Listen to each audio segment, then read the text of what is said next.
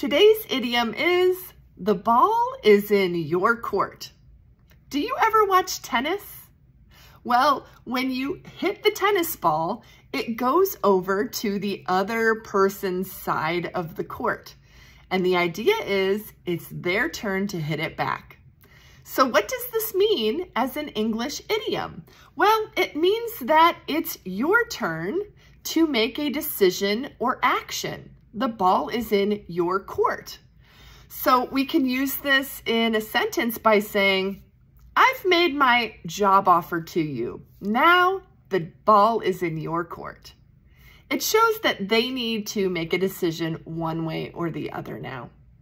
I'm Andrea Giordano, and I'm the founder of EnglishEveryday.com. And right now, I am about to open up my private English community to you. You can be the first to learn more information by signing up for the waitlist at EnglishEveryday.com.